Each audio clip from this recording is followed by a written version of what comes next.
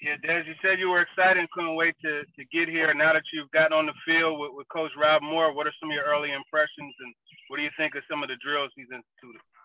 Yeah, definitely. Coach is a great coach, obviously. From the 2 days that I've been on the field with him so far, we actually have a lot to work on. But, just getting used to him, getting used to, how he coaches. And, obviously it's not going to be a sprint, it's going to be a marathon. Terry? Des, obviously, when you look at the receiver room, and there's only a couple of veterans here that have extensive experience, how much do you look at this as an opportunity for yourself to maybe earn some playing time right away in this offense if you can get things down? Yeah, I really don't think about stuff like that, honestly. Really the only thing that I'm worried about is learning my playbook, learning the respect of, of my teammates, the respect of my coaches. And as long as I do those things, everything else will take care of itself. But, I'm just trying to learn how to be a Titan, learn my playbook, and everything else will fall into place.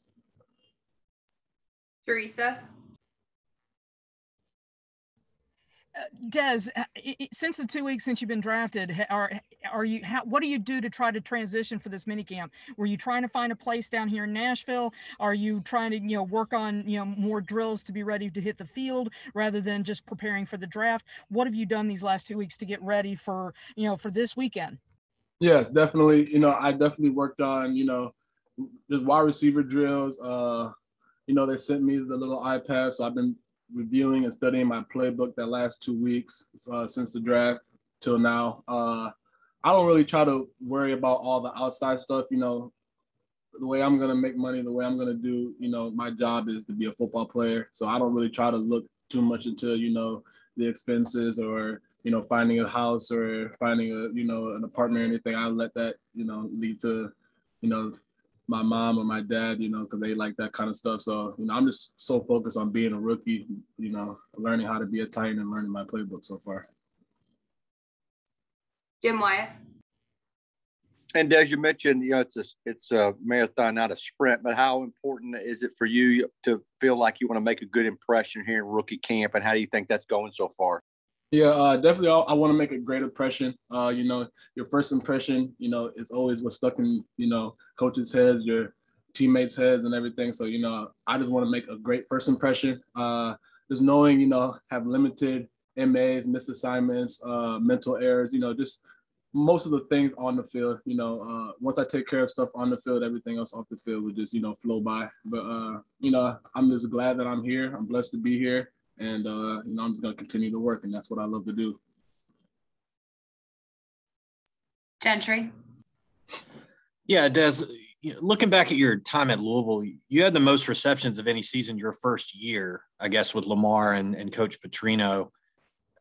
How much do you think it affected, your stats and that sort of thing when you changed offenses midway through and, maybe focused a little bit more on the run?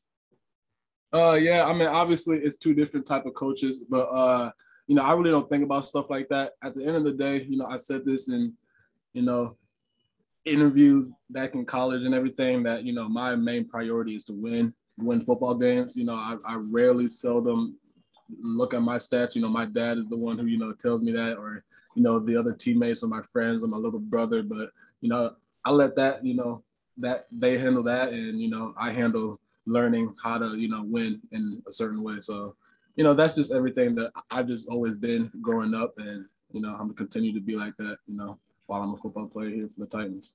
Have you heard from Lamar since you got drafted? Yes, we always keep in touch. I just continue to ask him, how was he so successful his rookie year, and the draft process. I'll continue to, continuously always just on his phone, asking him questions. A lot of my friends are in the NFL. I just continue asking them questions. And, the more you soak up, things from players who are doing it before you, the more, I feel like you can be successful because, you have like almost like a head start. So, I always use my friends who are in the NFL to my advantage. Luke? Yeah, I was watching you do some of those receiver drills on the sideline. It looked like with every rep you were getting, you were getting more comfortable. Is that an accurate assessment? And what sort of the quick learning curve with those sorts of things? Yeah, definitely. Obviously, first couple of reps, obviously everybody's going to be excited. Everybody, it's rookie minicamp is day 2, but at the end of the day, it's still football. Like you said, I felt like I was getting more comfortable as the day went on, but it's still football at the end of the day. And the more you learn something, the more you work on something, the more comfortable you're going to be. And this is a new playbook, obviously, and obviously this is not college anymore. This is the NFL, so I have to get used to that, and it's a learning experience, and I'm just going through it. David Beauclair. Dez, you've got a couple of wide receivers here in Mason Kinsey and Kalijah Lipscomb who have been through this sort of thing once before. How much does it help to have a guy sitting nearby that you can ask some questions if need be? Yeah, definitely. Mason always helps me out whenever I have a question and coaches isn't around, or when we're having a drill and I just ask him like, hey, what do you do on this? Or hey, what do you do on that? Or hey, what's your split on this? Just a reminder, Mason's always there for me. The same with Elijah. So, for those, vets to be there with us, it's definitely gonna, benefit us and benefit them. Emily. Yeah, you said a couple of times that you're learning how to be a Titan. What does that look like right now? What are the things that you're doing, not just learning how to be an NFL football player, but a Titan in particular? Just the culture, obviously, just every football team's culture is different. They do things different. They go about business different. They, the work on the field is different. And for me to, learn how to be from high school to learn how to be a Cardinal at Louisville, and now from, college to here, learning how to be a Titan. And, I'm just listening to Coach Vrabel and everything he's saying, and Coach Moore and everything he's saying. And, I'm just listening. I'm taking everything in, and, I'm trying to apply it on the field and off the field. What does the Titans culture look like to you so far, just a couple days in? No, obviously, it's a winning culture, obviously. It's just they do everything right all the time. And that's just something that, I just love about them. And, I'm trying to be a Titan, obviously, forever. So, Wall. Wondering what you think of the job Brady White draws coming in as a tryout player and having the quarterback this whole thing in 3 days.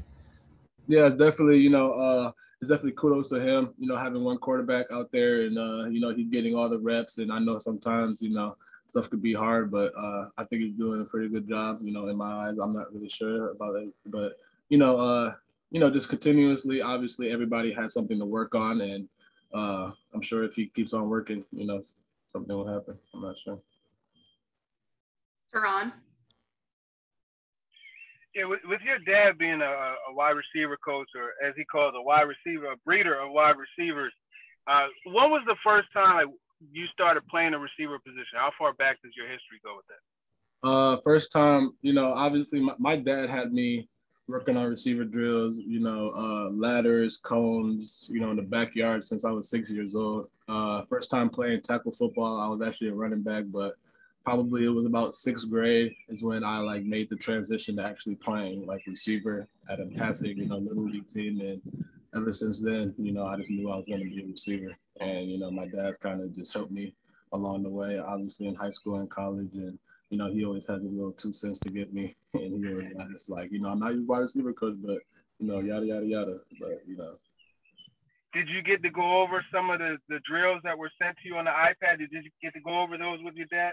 No, my dad really doesn't really, my dad's not too involved anymore. He just likes to, he likes to watch the games. He's not really into practice. He'll call me after every practice and ask, how was it? How do you think you did? My dad's really into, being your biggest critic. So, he knows I'm gonna be honest with myself, be honest with him about my performance or how I did. And, he'll kind of just go off based on that. But, I think my dad's more, focused on my little brother right now.